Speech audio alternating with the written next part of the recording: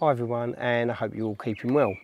Been an absolutely glorious spell of weather of late. Normally, as astrophotographers, we're complaining about how cloudy it is and that we don't get any clear skies. I've actually had so many opportunities to image lately. I've just got a pile of data, and I'd like to share another image with you today.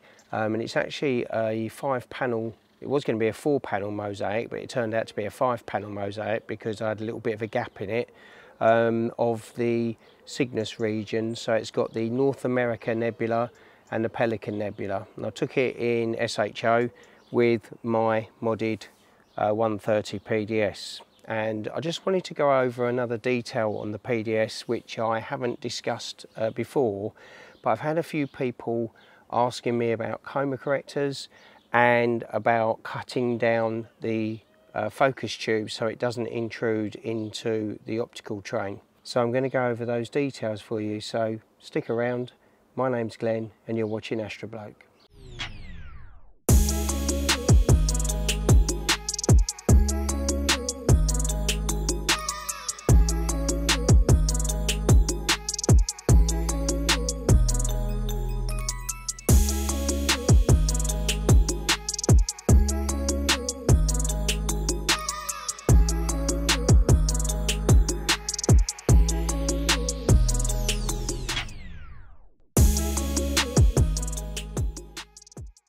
If you've been following the channel, you know I've made quite a few modifications to my Skywatcher 130 PDS, all the way from painting the edges of the mirrors and everything inside with a matte black.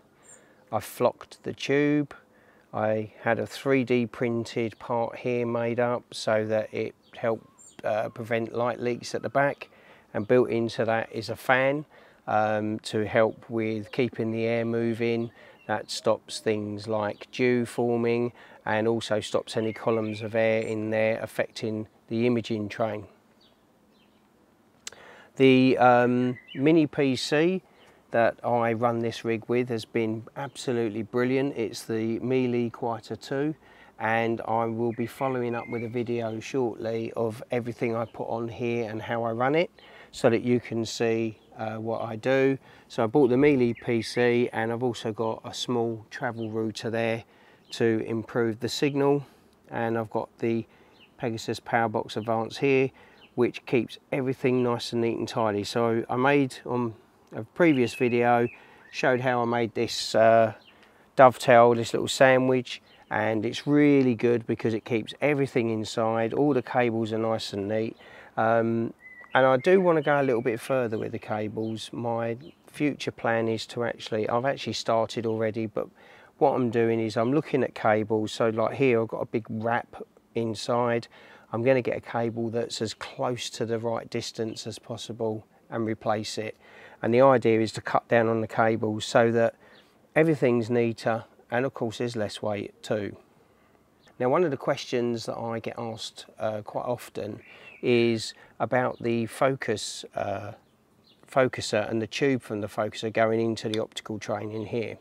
What happens is if that goes in, cuts in front of the primary mirror and can take bites basically out of your stars and make them all misshapen. Now, I don't suffer with that, and the reason why is I use a coma corrector, and I've got two that I use. One is by Beta, which is the MPC Mark III. Now, this is an excellent coma corrector, doesn't do any reducing, works really well, but I actually use that mainly on my larger scope, the CT10. Now, that has a flange on it, but it's unscrewable, which means that the whole coma corrector can be inserted inside the focus tube. Well, by doing that, you have to pull the focuser out to get focus, which means none of it is sticking inside, causing a problem. Now, I did have a Skywatcher, or still have a Skywatcher coma corrector, which is a 0.9 reducing one, and that's what I use on here. And what I want to do now is just literally take this off and show you what I've done. So I'm just going to undo these, and if I take the image chain out, you'll see that it goes into the tube, and that allows you to get focus, you need to rack the focuser all the way out, and so you don't have to cut anything off the tube as none of it intrudes inside. What I'm going to do, I'm actually going to take the coma corrector off.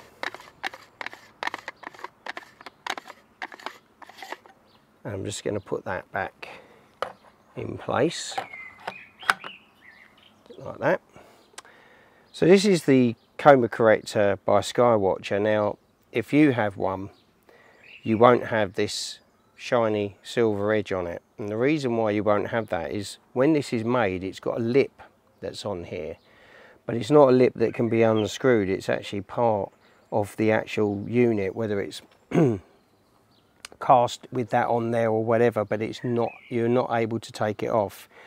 Now, I'm quite fortunate in that my father is an engineer and has lathes, and I was able to ask him, and he lathed this and turned the flange off, and he was able to protect all the lenses while he did that, and cut that off, which allows this to be inserted inside the tube.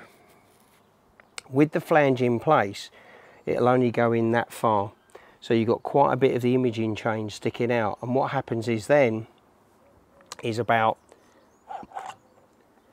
that much of the end of that focus tube is sticking inside the tube to obtain the same focus as it has got now.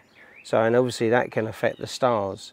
So I do know that people cut the end off of their focus tube about 15 mil, and I've worked my way around doing that by using this coma corrector. So if I use this, which is reducing, brings this down to f4.5, and from 650 millimeters to 585 millimeters, which is quite nice, no problems at all. And the MPCC, that doesn't have a flange that stays on. You can unscrew it and take it off, and that slides all the way in too. So that's one way of getting around it.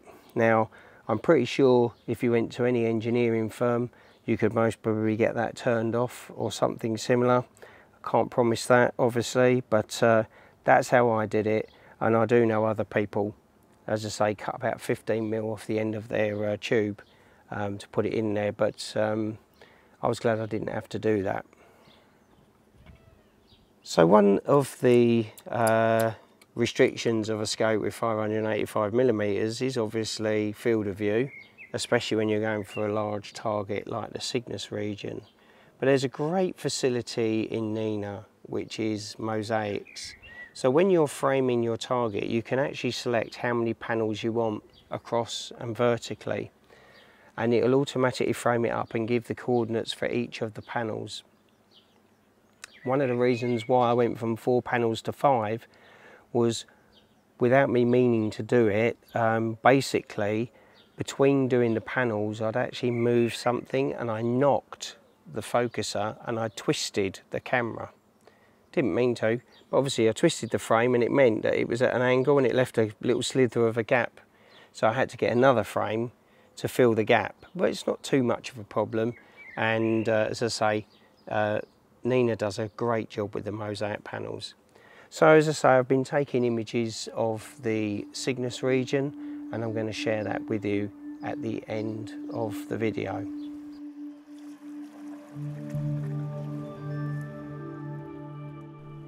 Okay, so welcome to the Mini PC. This is connected via the Google remote desktop, which works really well at home on my network. So I'm just going to call up Nina and show you how to get a mosaic in Nina. So we go to the framing tab, and you've got a number of ways of looking at images on the framing tab. NASA Sky Survey is good. I like to use HIPS 2. It gives a more prettier look. If you haven't got internet, you can use the offline Sky Map, and you can even load in your own files if you want to carry on with something that you've done before but you didn't save it. So let's go back to HIPS 2.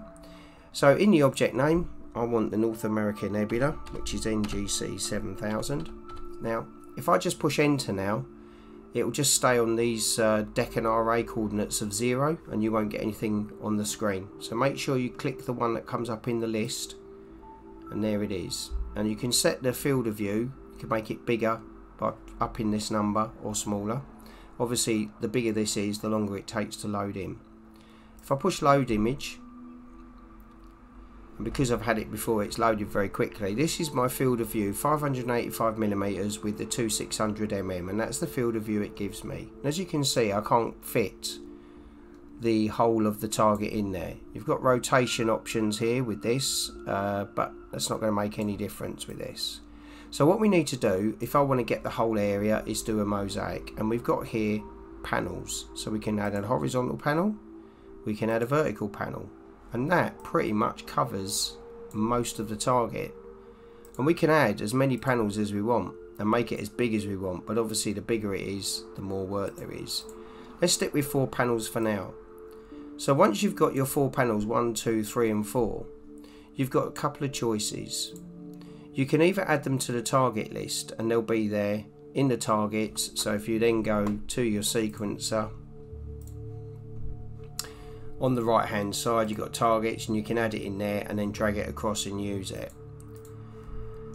What I tend to do is actually click on the actual add target, and then I go to my sequencer. Now I've got some templates I've already made up, and I've got one called SHO target, which are 10-minute subs of sulfur, hydrogen alpha and oxygen.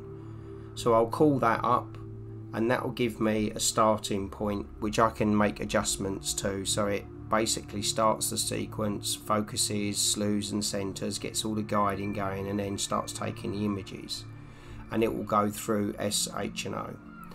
So looking up here, you start with panel 1, and you can actually run through each panel in the same night if you want to take one of each and then go to panel 2, then panel 3, panel 4. Or as I do is I build a panel. Normally I do a panel an evening and then move on to another panel the next evening that's free. When I come to put the mosaic together, what I like to use is Astro Pixel Processor.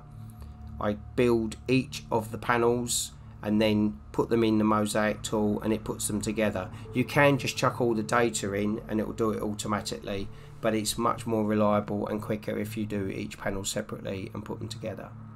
But there you go, that is basically how you build it, and then you can save the file that you've got here to your computer so you can recall it anytime, so you can continue the work with the project that you've started. And that's how you basically frame and set up a mosaic in Nina.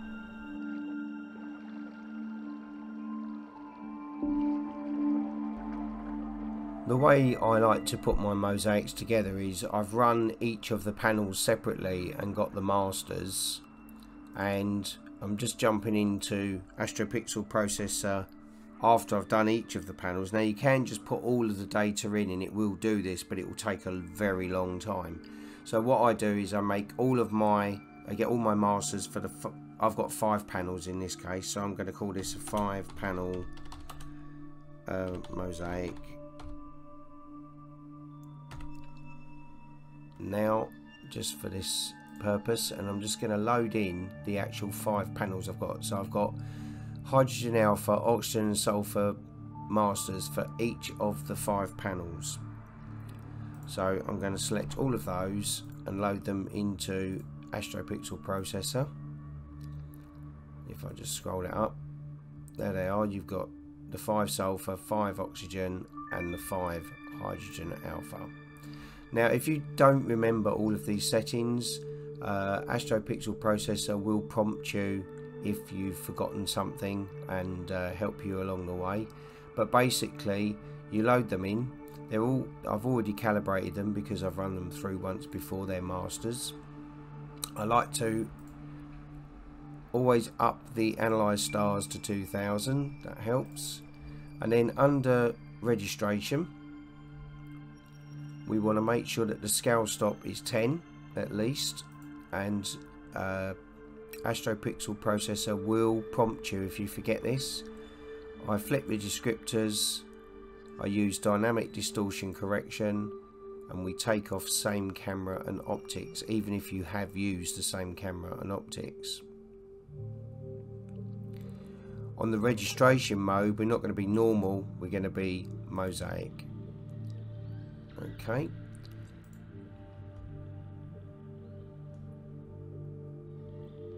On the normalize, we put that on advanced, and under the integrate we need to scroll down to the enable multi-band blending, so that we can get all of the edges of the panels blended together. I'm going to make this 20% because that was the overlap I used, and that shall be that. So I'm going to press integrate. Okay, not doing anything else, so I'm going to bang it up to the full 24 threads, and I'll fast forward this, even though my PC is quite quick. The mosaic does take a little while, but I'm going to fast forward this to the end.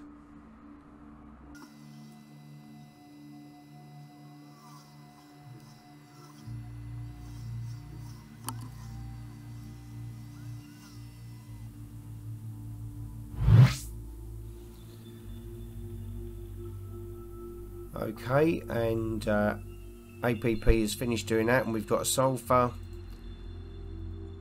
an oxygen and a hydrogen alpha 5 panel mosaic all stitched together. I'll quickly make this a colour image. So if we go to combine the channels, we'll combine it as an SHO Hubble palette. So we're just going to add the 5 channels.